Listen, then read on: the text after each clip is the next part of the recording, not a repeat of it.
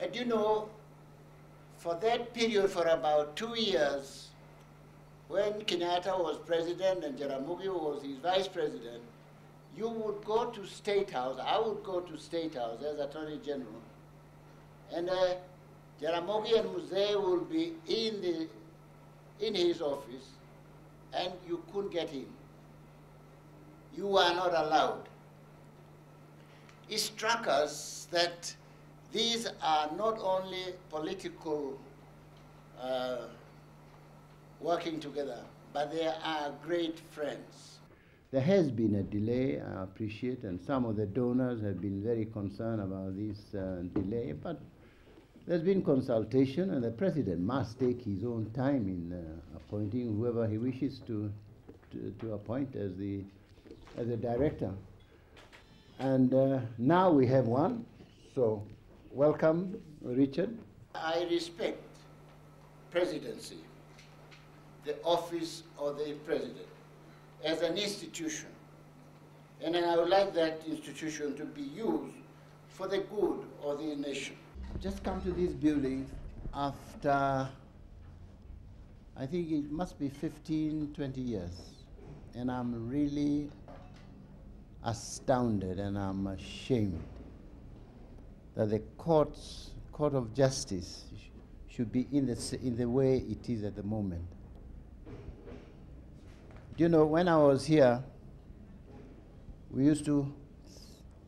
our motto was that we are practicing law under blind goddess. The law does not see, and law has no hands.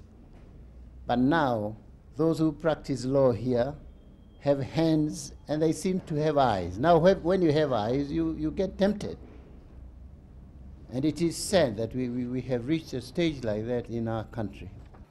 And I also appeal to my brother Raila here to vie for the party ticket.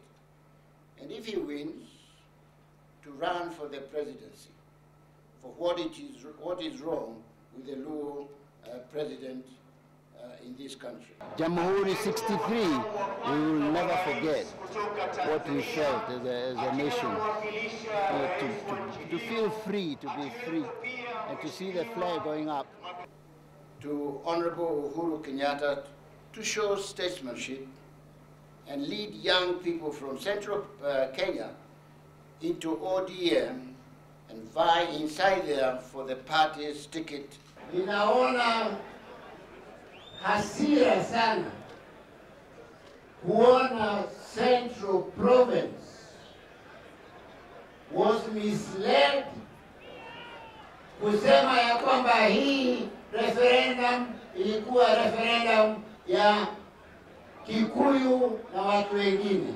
It is unfortunate that since the BAMBA's process moved to the referendum on the proposed constitution, this country has seen incredible tribal-based division. I particularly want to say that the Kikuyu community was then and still is isolated from all other communities. I'm not saying that they're isolated by the other community, they themselves have isolated themselves. Such a division has never been experienced nor seen even at the worst moments in Kenya's history. What we should now do is to go back to what our law used to be. That justice would dispense under the shadow of the blind goddess, on top of this building.